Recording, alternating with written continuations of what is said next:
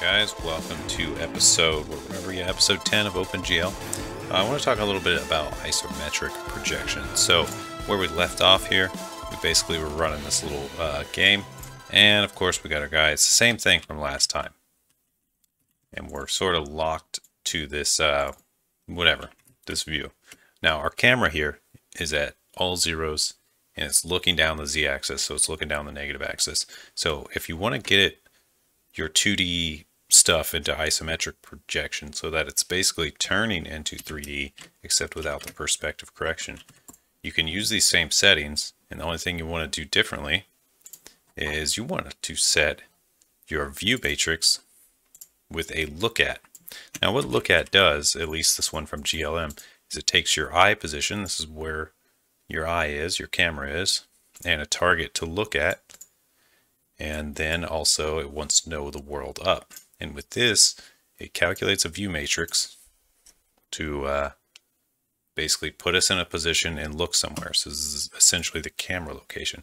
So for example, if we apply this 100, which this is the same as 100, 100, 100, that's going to bring us, okay, yeah, this 100 here is going to bring us way towards the camera. This one right here is going to bring us up 100 units, and this one right here is going to take us to the right 100 units. So let's actually go to the left 100 units here. Oops. So let's do the negative on the x. And the target is where we want to look. We want to look right at the center, so we're going to look at 0, 0. However, if I see where I kind of place my objects, all of them are -1 on the z, so they're back just a bit.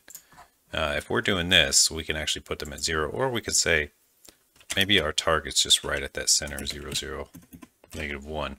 That's right kind of in the center of where we're placing all these objects. And up is just the gravity up. That's our y direction, so that's all we place there. And that is the whole function right there. So now after putting in this function and setting that view matrix, let's see what it looks like. We're essentially going into an isometric projection here. And you can see here it is. It's the same game. Everything plays the same. But now we are in this view. And then this check mark is also an isometric, so it looks really weird. So yeah, obviously for this particular game, it looks really weird because it's not built to be an isometric projection. And also you'll notice that I can go off the screen right here, and that's because this is actually clipped through. Now most of these are like hundreds, 200 wide. So there's some part of this that is actually going through the camera because this is like a tilted scene, and we're up at one of the top sides.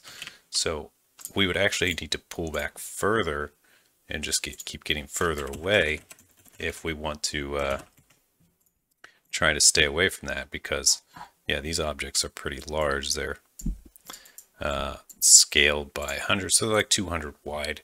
We would just have to keep pulling back if we don't want to clip in through the screen. So that's a thing you got to be aware of too. See, as you can see, as we pull back further, we're no longer clipping up here. Now it's easier to see if there's more going on, but this is a very simplistic view.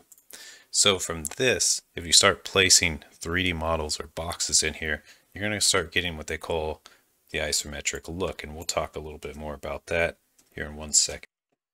Now, first of all, it's pretty obvious what isometric is. I know you guys can look it up, and if you're already interested in graphics, you probably already know generally what it is. It means you're looking like in 3D, but there's no correction to say that it's like a human eye or an animal eye. It's just a literal interpretation of the world, so you get very boxy results, as we can see in some. Let's just look at some images here. So here we go. So if we drew this exact thing, we'd get this result, and as you can see, there's no bending. It doesn't look like you can't tell how far away it is or anything like that. So going in this sort of view that I've demonstrated is great for certain like strategy games or games with grids or games where you're not in general trying to view the world from like a proper character 3D perspective, but instead you might need a more tactical view. So this is often something that people will use when they're designing layouts for things like buildings, and they need to know proper space because this preserves the space. Things further away do not get smaller. So layering does matter.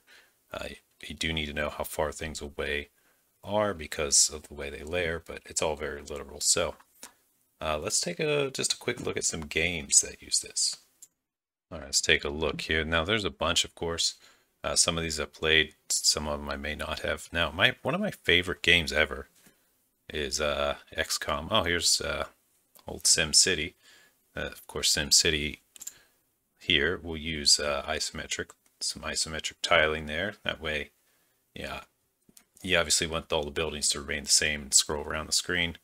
Now maybe I could show some examples of some techniques to like use mouse to drag around the screen, but we're going to need a more robust example to do that. So here's some other games. There's just little isometric demos. Here's a Mario battle scene where you can see it's in isometric. So a lot of little tactic games and RPGs will often use this just to kind of show the scale of something and let you do all your tactics and know how far you are away and all that stuff.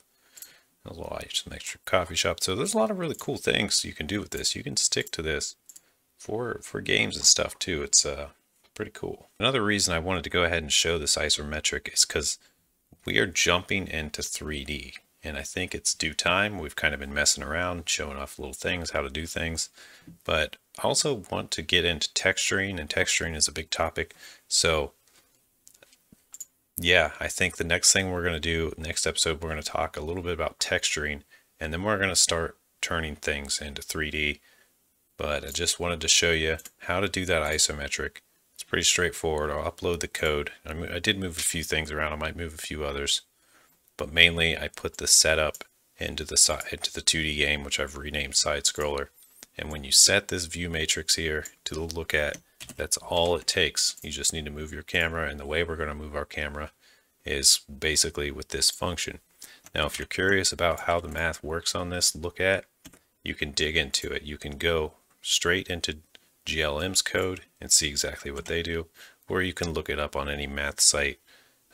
It's pretty commonly well known, so I'm not going to dig into it because ultimately you don't necessarily need to know unless you're rewriting this on your own, using these functions and understanding how the eye, the center, which is where you're looking at, or the point to point your eye at, and the up is really all you need to know, and to set that as your view matrix. That's if you're doing just game development and you don't care about the intricacies of all the math and understanding every little detail, you don't really need to know. But if you are a mathematician, yeah, you want to go understand this function. So that's just my take on the whole thing.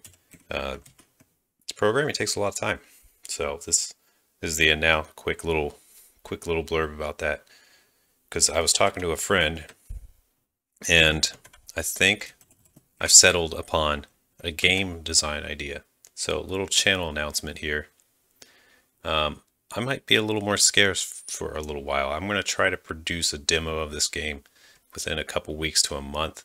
So I'm probably only going to do a couple, I don't know. I'm not really sure what's going to happen. Maybe as I dive into code more, I'll get to making videos more. But I think I'm going to have to spend a little less time on videos, because making these actually takes a really long time, especially when I code up a whole new section. So yeah, when I do have that game out, it's kind of like all private right now, so I don't want to start just saying stuff. When I do have a proper demo out, I will definitely announce it here and maybe on my other channel too. So, all right, well, I'll see you in the next one, and we're going to start talking all about textures, how to texture these things. So if you guys want to make a cool 2D game and just want to have sprites and textures on it, we're kind of going to get into that a little bit. And yeah, I guess that's it. Special thanks to all the patrons. I appreciate you guys this month. You guys have been amazing. You've helped me stay motivated a ton and keep making these. And also join the Discord if you're a coder, if you have stuff to share or just want to chat more. We're on there doing stuff. All right, peace out, guys. See you in the next one.